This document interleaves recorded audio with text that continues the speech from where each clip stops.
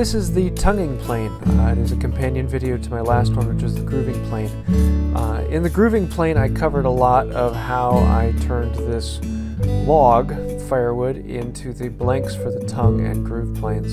So I'm not going to cover that as much, but basically flatten out one side, bring it to 90 degrees on the other side, flatten that side out, and that allows me then to cut out the two blanks for this. It was a fairly simple process, but if it's something you really want to see, then I would definitely suggest you go check out the grooving plane video. I'll leave a link for that in the top right.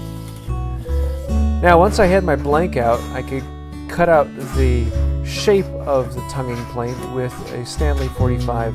This could also be done with a chisel very easily. As a matter of fact, I actually did that with my first grooving plane, and if you want to see that, I'll actually leave a link to that as well. Now, with the tonguing plane, I need to actually create the profile in the iron, and that means I have to put a 1/4 inch cutout in between the two sides of the tongue. And this is a fairly simple process, just a little bit more labor intensive than I had anticipated. I just used the file to slowly grind away what I didn't need. It took me about 20 minutes, but with some patience, it came out. This is 01 tool steel, and I go over the hardening a little bit more in the other video as well. But basically I bring it to a cherry red, or to the point that the magnetism disappears from it, and then plunge it into oil. 01 is oil hardened. After a course of tempering, then it's ready to use. Now, to cut out the bed for this iron, first of all I set the iron at 45 degrees and make a mark on either side of it, and then I'll put the wedge on and make a mark of exactly where that wedge is at. This gives me the spot that I know I need to cut out. I can use a saw and cut it down to the depth of the iron. So the thickness of the iron determines how deep down I cut. Now, you have to be careful removing the waste that you don't go too wild, but because this is 3/4 inch deep, I could actually go at it fairly aggressively with a chisel and not have to worry about that. Then I'll take it down with the chisel, pare it out, and then bring it with a router plane. Now, this is the part that I kind of glazed over with the grooving plane.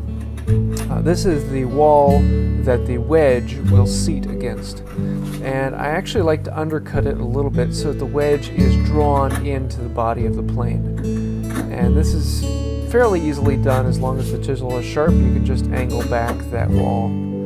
And then I'll do the exact same thing on the wedge to make it fit that angle.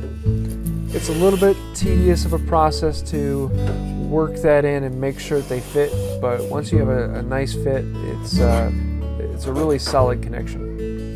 The tip of the wedge needs to be cleaned off so the chips have a place to go when you're planing it.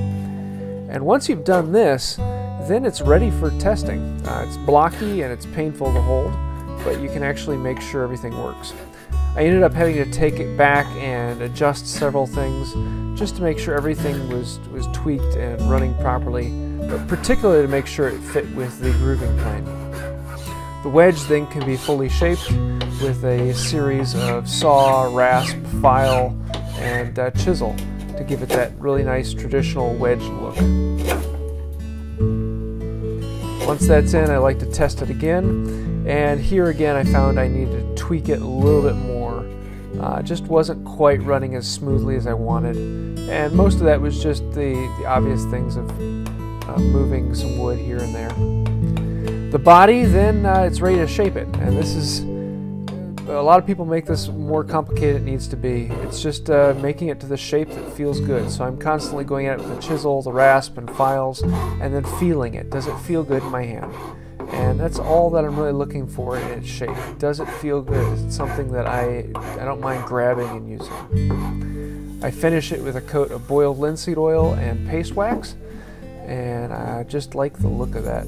I love real boiled linseed oil. Now for my maker's mark, I made this branding iron a while ago, and I love using it. It's just it's a fun tool. Now the final test. I have a another piece that has the groove made by the other plane, and now I can make the tongue on this one and fit the two of them together. Each one of those curls you see is actually two curls intertwined together from either side of the blade. And it's just beautiful. I love how it came out. The matched pair now works together, and both of them are perfectly measured so that they will create a board that fits with whatever the other plane creates.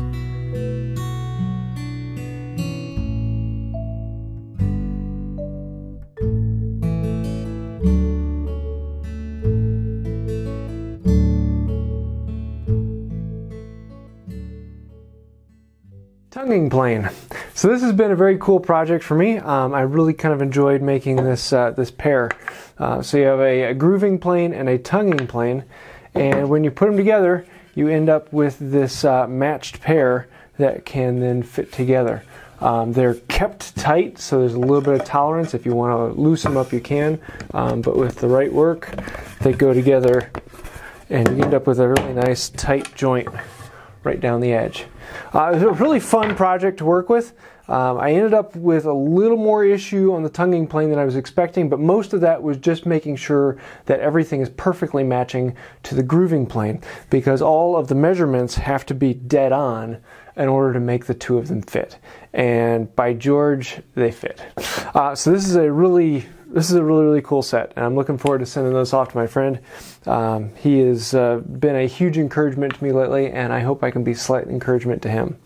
So that is the project I have so far on this. The tonguing plane, I tried to go a little bit more into the detail on how to actually create the slot here, so that will give you a little more information than I did on the grooving plane. But in the grooving plane video, I tried to do a little bit more about making the body and the shape of it.